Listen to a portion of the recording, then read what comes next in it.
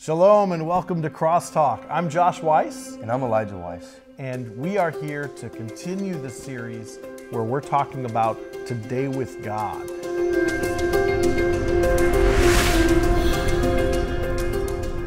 If you happened to be with us last week, you noticed that we were in India interviewing a very precious brother, Alfred Allen. But we don't have a whole lot of time, so let's jump right in. I want to invite you with us to India to continue our conversation with Alfred Allen, who's been translating the Today with God project. We've been working with Alfred for the last couple of years as we've been developing and translating and building this Today with God project into the top 11 languages of the nation of India. It's something that is allowing us to be at the point in time where the vision that started this project 20 years ago can now start to be seen. The fruit of that labor is able to be, the fields are so ripe for the harvest. And so today, I'm excited to bring you back to India and introduce you again to Alfred Allen. Alfred, hi Josh, such a joy. Oh no, the joy is mine. I've been so excited to be able to spend some time with you. And I want to say thank you on behalf of my father and our entire ministry. Thank you for the work that you're doing to help reach the people of India. Thank you, Josh. All I can say is Jai Masiki, which means in Hindi, praise the Lord. Praise the Lord. Jai Masiki. Jai Masiki. Jai Masiki. Yes. There we go. I've learned something new. I like that. Wonderful. So, Alfred, we've talked obviously a lot off camera. I know you have a deep passion for reaching people here in India. You've talked about the fact that India has almost 1 billion people and only, what, 3%? About 4. About 4% are followers of the Lord. Yeah. There's such a harvest here, and people need the Lord. Yes. You've also talked about literacy and elderly and the need for getting content to people in dramatic, visual, audio, technological approaches to reach people. Yes. Maybe you can recap some of that. Yes, because our society, in India, people love stories. They love drama. And that's why our soaps and our serials never end. They go on and on and on. We weep, we cry. Even the person who pulls the rickshaw and the laborer or the rich man, they all love movies, they love stories. And the best stories, the very best stories are the parables. And the greatest story is the greatest love story in the Bible. And I'm so happy that we have such productions where you can bring it to the people in their own language so that they can hear it, understand it, receive it, and be saved. Amen. Amen. I'm right there with you. That's exciting.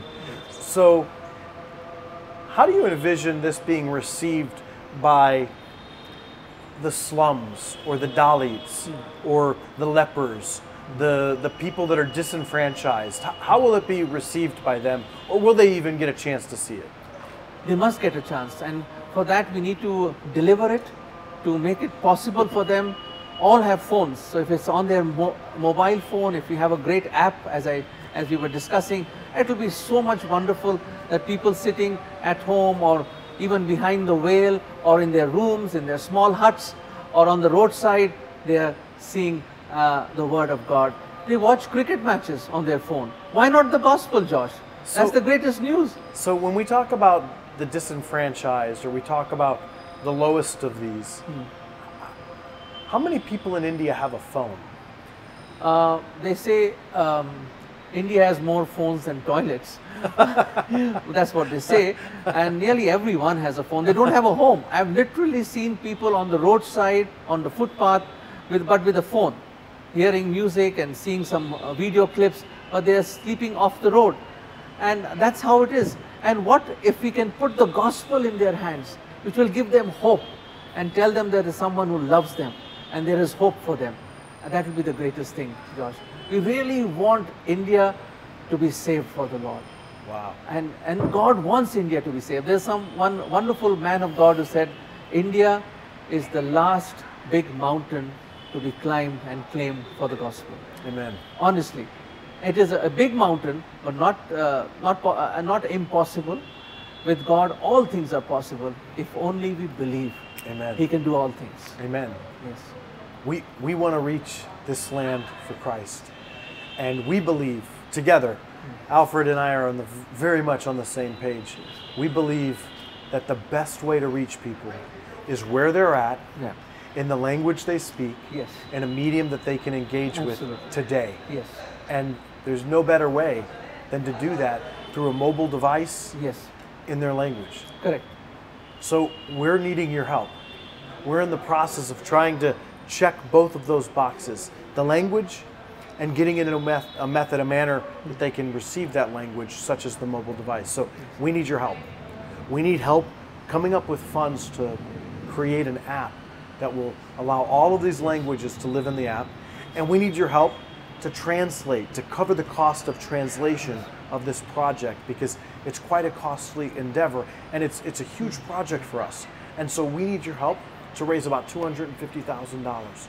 100% of what you send is going to go to help reach the lost of India. It's not coming direct to our corporate expenses, to our overhead. These are dollars that are going to go straight to India for translation and for the building of the app and a website. And I want to ask you to help with the best gift you can. What are some values of having the app versus traditional means? I understand that there's more difficulty here in India today than maybe there was 5 or 10 or 15 years ago. Yes. You know, Josh, doors are closing up. I don't want to get into a political debate, but things are getting very difficult for Christians. And the only way to take the gospel to the last mile is through media. And one of the best vehicles of media instruments is the mobile phone. And people have it in their hands.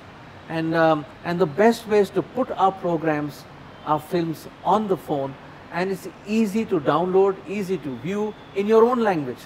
And the Indian audience so used to doing that. So, I mean, it will be so wonderful if you could have all of that on an app where it's so easy, so much easily accessible, and people can watch it and also share it around, so that exponential distribution happens, and people are able to hear and see the gospel. How, in other countries, when we've done this project, we've provided the project in their language on television. We've provided in their language on DVDs, traditional methods, on USB, pen drives. Yes. If you could choose any medium to translate or to communicate the gospel, as far as the way that we're talking today with God, what would be the medium that you would choose and why? I would choose more of the mobile medium. Why? Because it could be interactive also. Broadcast is one way, and so is radio, so are many other ways. But if you can give some interactive form where people can ask questions, can write to you, can be counseled, can be discipled, and they receive the gospel, I think that's the best way. Why not use it as the devil is using it so well? And we have the greatest message to give people, where they can be saved for eternity. So why not give it to them in their own hands when they have it in their hands? I'm curious, now I obviously am asking, but I have a little bit of an idea of the answer. Are you involved in any other media projects that are already doing some of this, and that's why you've got an educated opinion on it? I host this 700 Club, the India version for CBN, and we do a lot of short films, and we broadcast in television, and people do respond, no doubt about that. We did the My Hope India campaign for Dr. Billy Graham, and they had 20 million people responding, and there were many people who gave their lives to the Lord also. But nothing like the interactive modern way of receiving and writing back to people.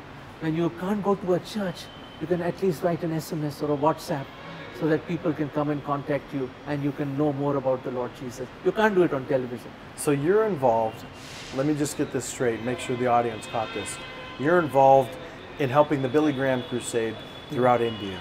Yes. You're involved as the host or co-host of the 700 Club for India. Yes. You've been involved in many translation projects for many other ministries as somewhat of a go-to person to help reach this fine country. Yes. So you have a little bit of a background Yes. and some authority to speak on Yes. the importance of this project. Yes, it's been 30 years in advertising and marketing and in media buying. So all that experience put together and that great desire. And if God has placed us in media, it's media that will take the gospel to the very end. And where missionaries can't go or enter our country or many countries, media can enter in, the airwaves can enter in, and the gospel can reach the people. Amen. Amen. I appreciate that. I know that you've been working in Bible translation and program translation, media translation work. You've been doing translation work for a very long time, in addition to the marketing and advertising experience, and you've worked with many different ministries. You're obviously the host or co-host of the 700 Club here. You're involved in the Billy Graham Crusades over the years, and you just have a wealth of knowledge, and I'm sure that you have some experiences that impact you and propel you forward, that as you experience the move of God like you have, it conditions you to continue doing more work because you know the effectiveness of that work. Yes. Do you have any stories, or maybe you could share a testimony or two about the impact that happens when the Word of God gets to people in their mother tongue, in a medium that they can engage with? Yes, Josh. I remember I heard this, that there was a young man who was blind, absolutely visually impaired, and someone gave him an audio Bible. And he had a desire to know who the Lord Jesus is, just like Zacchaeus, who he is. And he kept on hearing the gospel and the Bible, and the days went by, and he prayed. And God, would you believe it, God opened his eyes. Wow. And people went and checked it out. They said, yes, he was blind, but now he can see. So the Word of God is so powerful. Yeah. And let me tell you, Josh, people are hungry for the Word of God. I know they have religion, they have this, they have that, they have all sorts of things. They have a lot of things happening here, but people are hungry. They're empty from inside. I still remember another person who was listening to a radio program that came at midnight, a small little radio program of 3 minutes called Jeevan Jhalak. And this gentleman's child was very sick with high fever, so they were looking after the little child. To kill time, he put on the radio and he heard this 3-minute gospel program, and he said, that's wonderful. He kept on hearing it every night, and one day he gave his life to the Lord Jesus. An illiterate person, he doesn't know how to read or write. He goes to a seekers conference, he accepts the Lord, he comes back, becomes an evangelist, and he has turned a whole village upside down with the gospel. With one person, just one person, hearing the word of God. Josh, it's so important to tell people in their own language that God loves them and there's a Savior who can save them. Amen. Yes. You know, the Word does not return void. Absolutely. And one of the scriptures, as we work on the Today with God project, that comes up over and over again, comes from Hebrews chapter 4. Yes. The Word of God is living and active. Yes. It's sharper than a double-edged sword. Yes. It penetrates to dividing soul and spirit, Right. joints and marrow. Right. It judges the thoughts and attitudes Right. of the heart. You see, the Word of God is powerful Absolutely. in and of itself. Absolutely. Yes. But if they can't see it, if they can't hear it, Yes. if they can't read it, Correct. if nobody gets the Word of God to them in Right. the language that they understand, Right. then how will they know? Exactly. And the enemy is very happy. He's so happy. They're still in darkness. They're still absolutely enslaved. They're slaves to the wicked one. And he's happy that the gospel never reaches them. But thanks be to God for his unspeakable gift, which we can share it with people, that can liberate them and set them free. We can, Yes. if we choose to. If you choose to. If you're obedient to the Great Commission. If you're obedient to the Great Commission. But so often I find, and it saddens me, so often I find that Christians, well-meaning people that do love the Lord, oftentimes only find their identity of Christianity as an adjective to their vocation. Yeah. I'm a Christian mechanic. I'm a Christian doctor. I'm a Christian lawyer. Rather than identifying, I'm a Christian. I'm a follower of Christ Right. who happens to be a lawyer, or who happens to be a doctor. Right. But my calling, Yes. my number one calling on this earth is to share the love of Christ with those around Absolutely. me, to expand the kingdom of God. Yes. We are called, we are bought with a great price, we are not our own.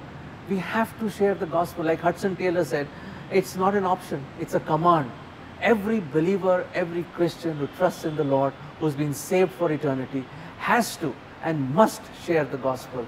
And what greater tool? Then you have a product and we are helping them. We are in the fellowship of the gospel and to share the gospel with a country that desperately needs the Lord Jesus. You know, we have when we created this project, the Today with God project, there was very much an intentionality to the philosophical approach that we don't have to use our doctrine or teach doctrine. Yes. We don't have to teach we don't have to push a denomination.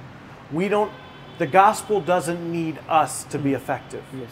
The gospel doesn't need us to be living and active. The Word of God is living and active, independent of us. Yes. We simply can participate Right. in allowing that activity Right. to be something that we can be a part of. Correct. Something bigger than ourselves. Yes, yes. And so as we work on this project, I personally believe that there's great value Yes. in the fact that we're not promoting our ministry. Yes. We're not trying to raise funds through this project while people are questioning whether or not we're just interested in their dollars Yes. versus their heart. We're not trying to promote anything except for the Word of God. Yes. And I think you agree in that efficacy, the importance of that. Right. If you could share something direct to our audience, Right. I know that you're very passionate about this project. I know you're very passionate about the stuff that we've been doing together thus far and what we'll continue to do. Right. What would you say to our audience, or how would you encourage our audience for such a time as this? Yes. And you could right to the camera. Brothers and sisters, dear beloved ones, we just want to beseech you, just like the Macedonian call, this is a call from India. Yes, we need your help. And believe me, if you give, it shall be given unto you. Even a glass of water, the Lord said, if you give in my name, I will not forget. And great is your reward in heaven. This journey will end one day. And when we enter the pearly gates, we have the Lord saying, well done, good and faithful servant. Yes, friends, give from your heart. Join us to take the gospel to the many who are waiting to receive the gospel. We want India to be saved. We want them to know the Lord Jesus Christ. Join us in the fellowship of the gospel. Amen. Amen. Thank you. I appreciate you. I appreciate all that you're doing. And I want to ask that you'll consider the very best gift that the Lord will lay on your heart. We need to raise about $250,000. It's a huge number for us. It's one of, if not the largest projects that we've ever endeavored to take upon this ministry. But it's worth it. It's worth it because the Lord is coming back. And we want to be participating in His kingdom work 100% of the time.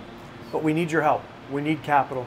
That money will go towards providing the languages, the top 11 languages for the Today with God project, for the entire book of Matthew, the entire book of Luke, and the entire book of Acts. We've already been able to overcome the first hurdles of providing the Gospel of John and a 1-hour program that asks and answers the question, who is Jesus? But we need your help. The money will also help to build an app that can be accessible on every single mobile device in the nation of India, which covers almost 99%. More phones than toilets. That's what Alfred said. I believe that this is the time. We can't wait. We can't. Every day that goes by that we haven't completed this app, every day that goes by that we haven't built this website that people can come to and experience the Word of God in their tongue at their time, every day that goes by that we allow to slip away without making progress, people are dying. Alfred told me just yesterday it was 20,000 people, I think, right? Approximately every day. Die Every without day. knowing the Lord. Every day, 20,000 people dying without knowing the Lord. I don't want that on my watch.